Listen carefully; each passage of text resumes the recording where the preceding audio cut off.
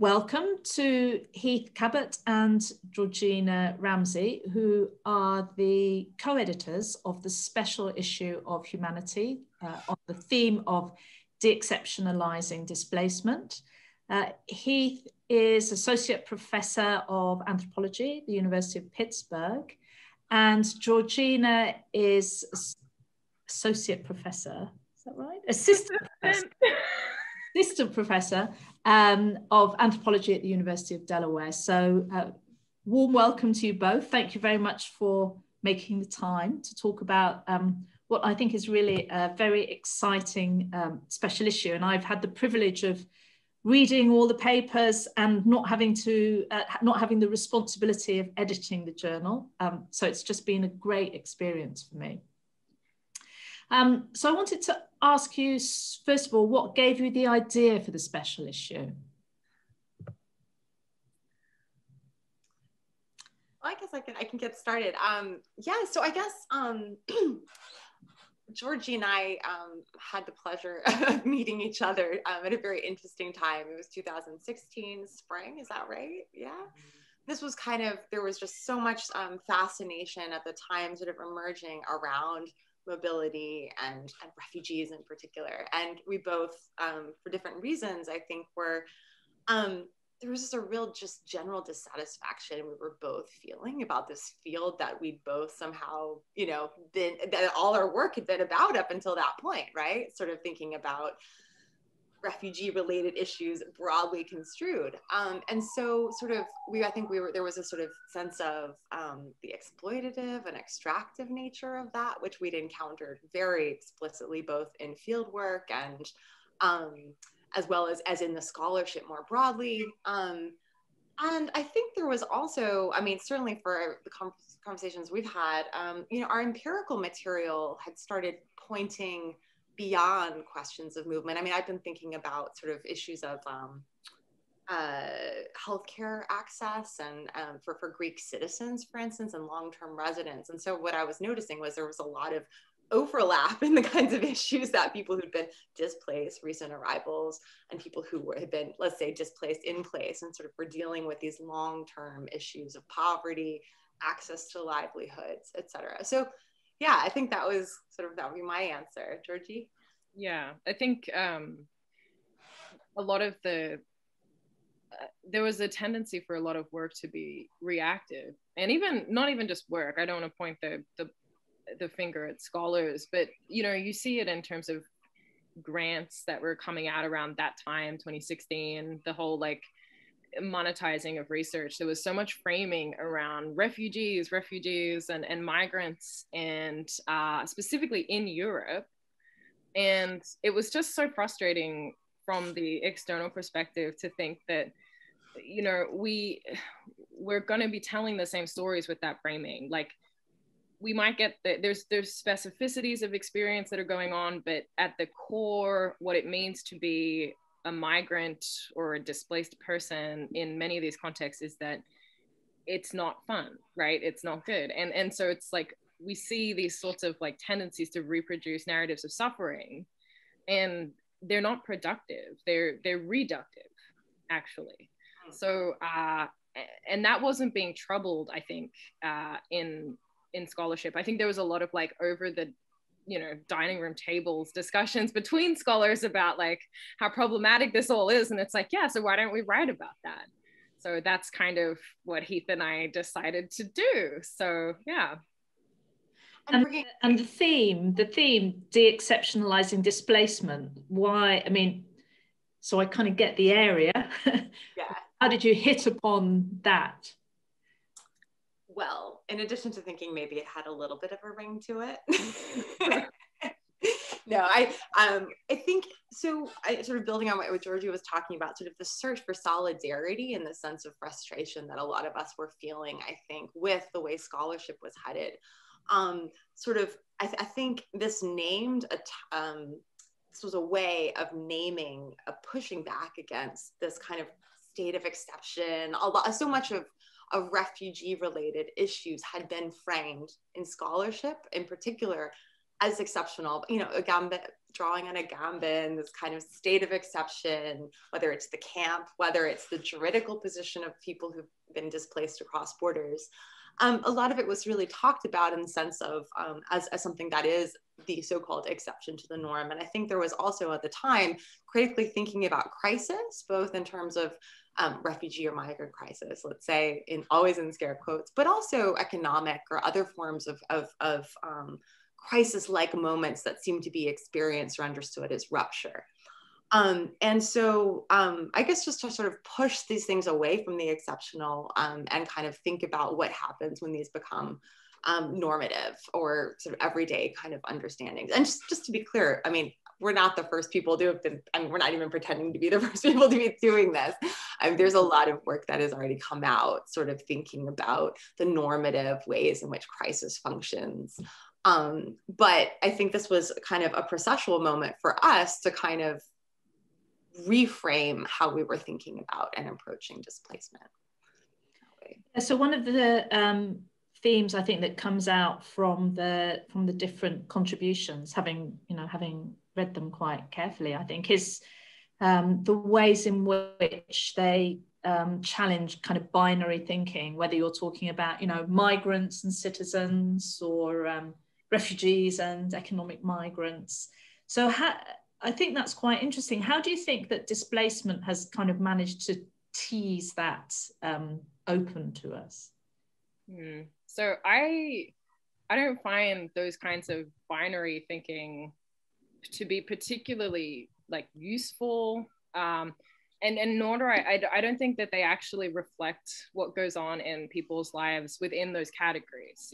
So it's like migrants are often citizens of an elsewhere, right? And we often like denaturalize that when we talk about them as specifically migrant people, which is what Nicole Constable's paper in the SI is like really getting to, and I love that.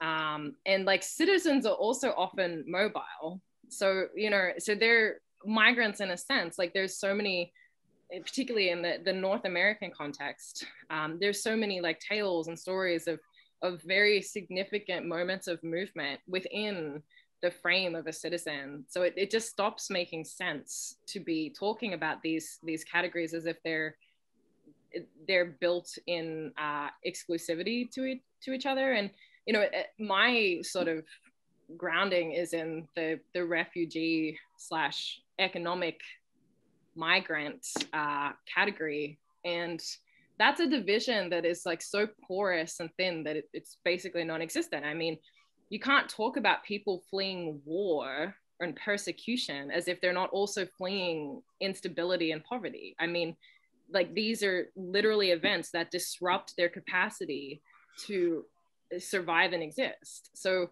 what is mobility in that sense, except for like a mechanism to create survival and stability? So I was always just feeling so frustrated by this like denaturalization between the people's categorization in the present and like all of the structures that went in place to produce those. And there's a lot of fantastic work going on right now about the fact that that's reproducing a very like neo-colonial goal.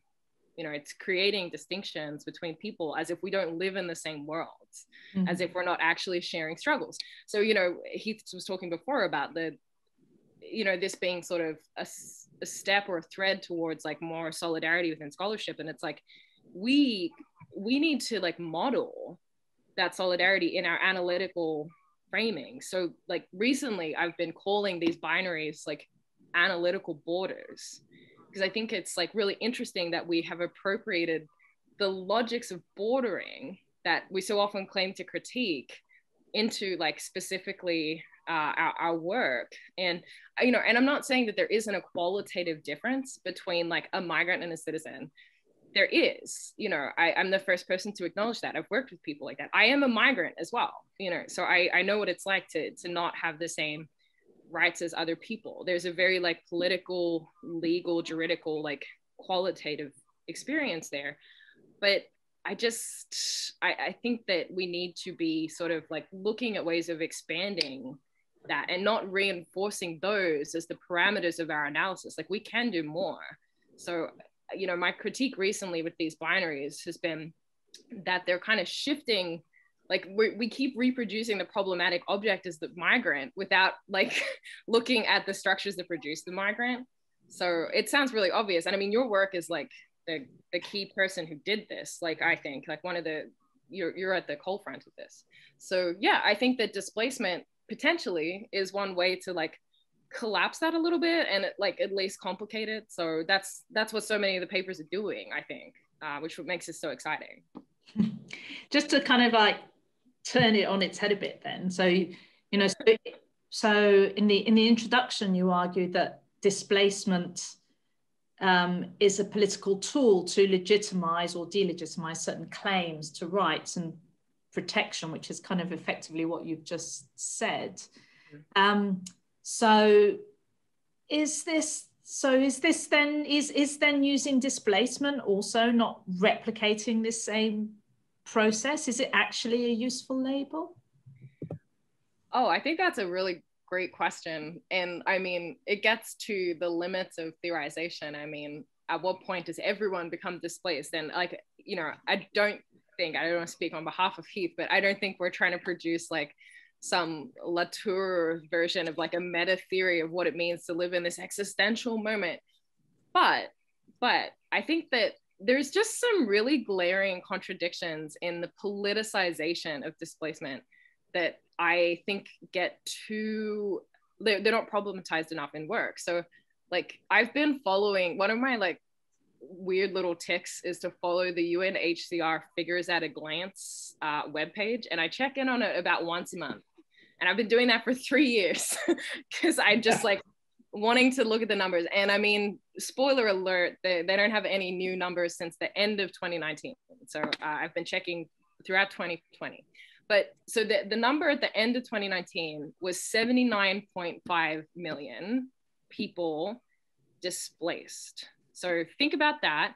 My country, Australia, has 25 million people. So let's just say 80 million. That's the same population as Germany, approximately. So we're talking massive numbers. But the thing that really got me was about like midway through 2020, the UNHCR shifted its language from displaced to forcibly displaced. And I was like, so what is the distinction there? Like, does anyone kind of just decide like, I'm going to be displaced today? So it's like, you know, and this is just a simple like little linguistic thing, but it's part of this process of like embedding notions of deservingness into this. And I don't think politically, policy-wise, we're equipped to deal with this scale of displacement that we're dealing with, in the sense of like that UNHCR number only looks at refugees, asylum seekers, and internally displaced people, who are 45 million. So my question is like, what about the millions of people that are going to be displaced because of climate change and disaster? Like, at what point do we start to like look at these things in the same lens? But, and just to like sort of, or city blocks. I mean, there's also that, right? I mean, exactly. No, exactly. So it made me think of Haiti, actually, which is weird. It's not no paper in the SI about this, but I was thinking about Mark Schuler's work, which was on the earthquake that hit Haiti in 2010. And, you know, it was a disaster. It was a displacement disaster. There's still people living without access to stable housing because of an earthquake in 2010. And his book, Humanitarian Aftershocks, argues that it was neoliberalism that created the problem. It wasn't the earthquake. And I remember reading that book and thinking about homelessness in the US. And I was like, that's the disaster. Like the slow moving, grinding normalization of neoliberal principles about, you know, deservingness that are like producing these sorts of problems. So yeah, I think that like we need to pay attention to how these juridical categories are sort of used and weaponized in different contexts. So I'm not sure if that answers your question, but like it's a provocation, you know. Yeah. I don't have the answer. I mean, okay, so to just sort of continue the provocation, how did, so when you were putting the special issue together, on displacement, then we suddenly are in the situation of COVID, which obviously has sort of dramatic implications for the ways in which people do and don't move and get stuck. And so I wonder if you can tell me something about how you kind of responded to that as editors of the special issue. Did you decide this is, did you feel like you had to accommodate it somehow in your introduction? What did you do? Well, no, it's funny because there was, on the one hand, this sort of, we're all working on our papers when this all hit, right? We've submitted the first draft of the special issue right before, I think, lockdown started in the spring. And so on the one hand, there's this kind of tendency to want to write whatever the moment is, as if it's like the end of history into whatever we're doing at the moment. At the same time, this was a pretty big thing, right? But I think the way a lot of others have talked about COVID, as being sort of this prism that, as being something that's very refractive, that sort of has made existing inequities, existing problems, has thrown them to the surface. And I think that's how we write it in the sense that it's, on the one hand, we've had this experience of being stuck, that a lot of us have experienced in a very different way than it's not this sort of peaceful stay at home, but this kind of enforced way in which mobility becomes really difficult, even mobility to the corner store, right? So on the one hand, that did sort of force a bit of a reckoning for sort of how we spend our days and our time and how we think about our socialities and our networks.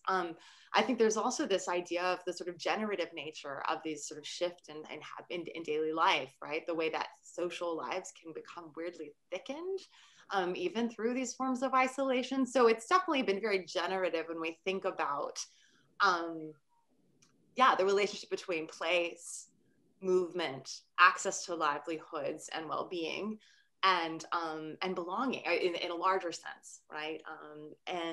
But on the other hand, I think that it's clearly, there's this question of how, inequities, race in particular in the U.S. and poverty and our useless healthcare system, all of these things have really come to the fore, which I think highlight another theme in the special issue that goes beyond the specificities of this particular moment, which is that displacements, to really take account of that, are layered, right? On that, we have to think about them within a context of sort of accreted forms of experience and structural inequality that sometimes become visible in a particular way, or take on new manifestations, or have new kinds of effects that are, of course, important. But sort of we can't understand this event without locating it within the wider context. And that's in some ways just being, a good scholar or doing good social analysis. But there's so much focus on whatever the present is that there's a tendency to kind of erase where it came from. And that's something we definitely want to push against in the special issue. So what do you think in the special issue you can get from reading all of these papers together that you don't get from just reading them separately? So I suppose this is a question really and partly about themes, the themes that seem to be emerging naturally from the papers as a collection. Do you want to start, or do you want me to? Yeah. I'm just thinking, because I was thinking about the core of what I think the papers are really showing is that displacement is about how we relate to place and where we are. And your COVID question just made me think about that a lot, because I feel, at least at a personal scale, that there's been this thing with displacement in the past year where it's like you sort of look around your way of life and it doesn't feel right. It has like this affective sort of like, there's something that's shifting that relationship. And I think a lot of people in are looking at the future and place and thinking like, this is not a stable home for anyone anymore, So I think that the COVID reckoning is also linked to that. And Heath's work in the SI talking about the uncanny, I think, is like a key part of this, because it's the COVID situation and this feeling of uncanniness was like a really crucial like moment for me. But anyway, I think that a lot of our papers are getting to that. It's that core relationship between what it means to feel in relationship to space and place, and all of the ways that gets sort of refracted through other ways of being as well. So it's one of the, I think I'll just talk about one major theme that came out, which I found really interesting because it was organic. I don't know, like Heath sort of saw this unfold too, because Heath was reading all these papers, and so I have a paper separately in the SI as well. And I started going on this like really weird tangent about talking about what it means to be human, and the fact that rooted in displacement is this like core rejection of your own humanity within the context that you're living. And I was like, oh boy, like this is a tangent. I'm not sure how this is going to work, but it's coming up organically. And then Heath sort of looked at my paper and it's like, well, a lot of the other papers are doing that too. So like particularly like Michelle's paper and Heike's paper, like there's this real like return back to humanity as a core part of displacement. Like it's not like, we've had a lot of discussion about, is it precarity or is it displacement? And I think what really like disassociates those two things in our SI is that the people in these spaces are not just living with instability, they're living with this dehumanization in their own lives. So that is like a key theme that I think has really emerged and is a really provocative point for opening up other broader discussions from different scholars about displacement and what it means to be displaced. And I think, sorry. Sorry, I was just going to say, I think that's really true. And I that kind of point about precarity, I think is really interesting. You know, it gives us a lot to think about. And then there was also that phrase in your introduction about the uncanny, or a couple of sentences, there wasn't very much. And I was like, oh, this is really interesting. Yeah, that was all Heath. It's like, it's an incredible prayer.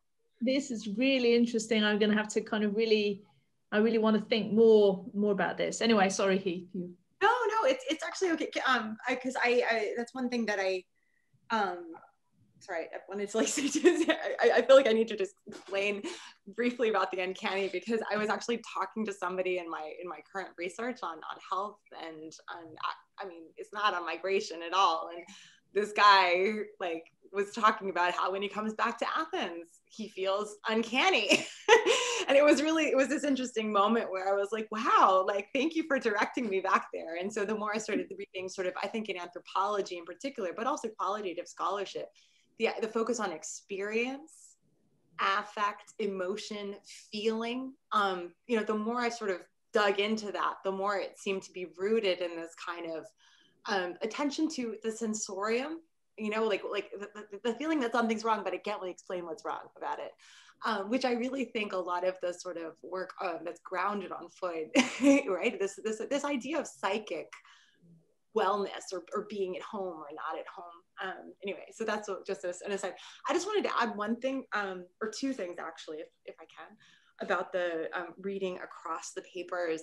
You know, the people we invited into this conversation were in many ways already doing some of the kind of work that we were really interested in learning from.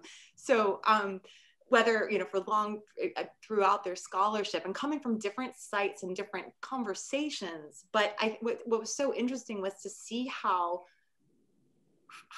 it's not that people are all doing the same thing, but I think they're in trying to think beyond a singular kind of category or classification, and think in a sort of interrelated, relational way. Actually, Michelle Monique uses this term of relationality, or systems. We're sort of drawing a lot lately on Kaplan Besteman's new book on racialized global apartheid. Sort of because when you start thinking in a system scale, or no, not thinking, but just sort of contextualizing the present or the specific in a systems context, it doesn't become exceptional at all. We start tracing the connections and how they express or work out in specific instances. So I thought that was something else that was really important. And the other final thing about humanity, you know, there's this real danger of like, to what extent can you sort of take seriously, let's say, processes of through which people are sort of precluded from flourishing. Okay. While on the other hand, not reaffirming some ahistorical idea of capital H humanity. And this has been sort of a little bit of a tension throughout the papers. And I think one thing we've arrived at is that ideas of what's human and the boundaries between human and less than are historical and culturally specific. They're situated. At the very same time, the capacity to flourish may be something that maybe transcends these different moments. And sort of there is a sort of way in which the human itself is politicized, weaponized to exclude others. And so that's been also something that we've been looking at as well. And I think Susan Coutine's paper deals with that a lot, the different ways in which humanity is sort of weaponized in and of itself. So anyway, these are just some sort of, I would say that it's been very generative to look across the papers. And it's definitely showed me that we're not trying to come up with, again, a meta theory or meta concept. Hopefully we're not going to be writing a paper in 5 years defending displacement as a concept. This is a step. This is a way to open up other kinds of questions. Great, fantastic note to end on. Thanks very much, Heath and Georgina, and thanks for all your work pulling together this fantastic special issue. Thank you. Thank you, Bridget. Thank you, Bridget.